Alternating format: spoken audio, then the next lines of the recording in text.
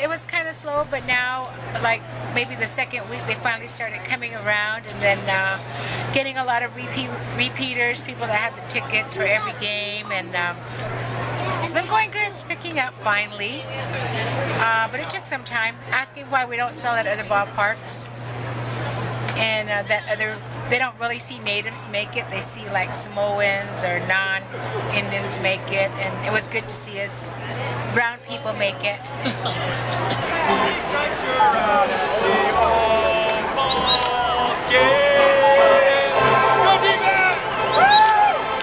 How much are these?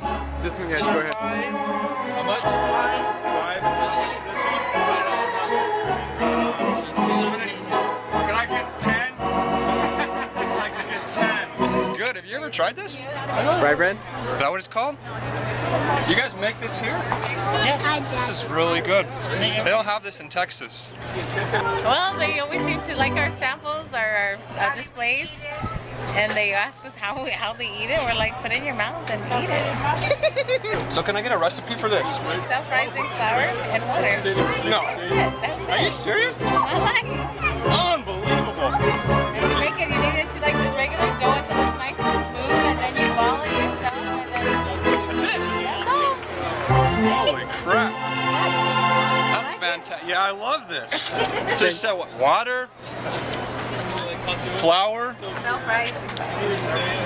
That's self-rising. Self-rising flour. Yeah. Water. Gold medal self-rising. Gold medal.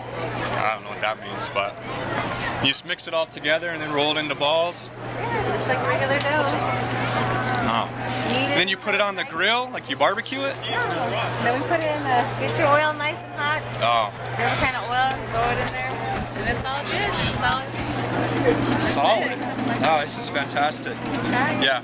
No, I'm gonna go home and make a bunch of this. Nick, please, Mark, finish me. Did you guys try this? Yeah, I did. Really good.